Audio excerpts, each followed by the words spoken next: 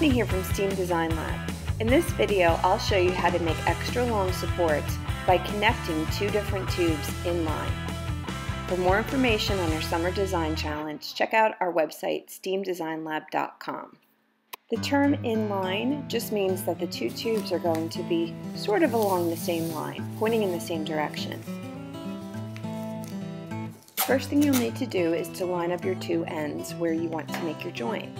In this case, since I didn't trim the ends of my tubes, I'm going to give myself a little bit extra space.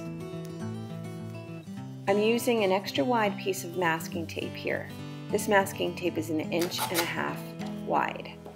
Now you can use any width tape that you have. Just make sure that wherever those two tubes press together, that you have tape covering them.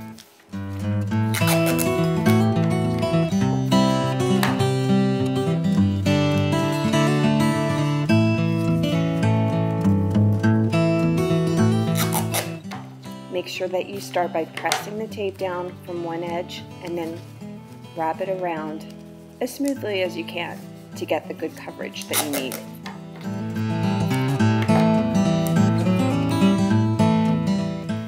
Continue to apply tape to cover all the areas where the two tubes are running side by side.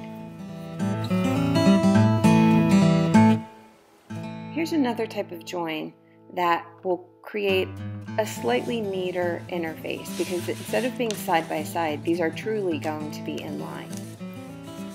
What you'll need to do this are two different size tubes.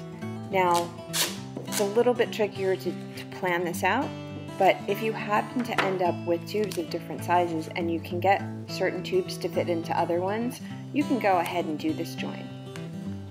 Make sure you extend your smallest tube at least 3 inches into your larger tube.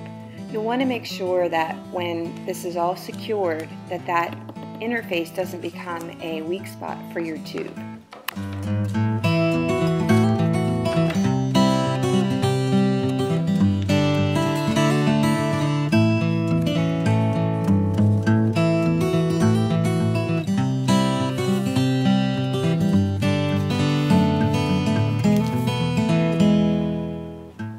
I hope you found this helpful. Happy innovating!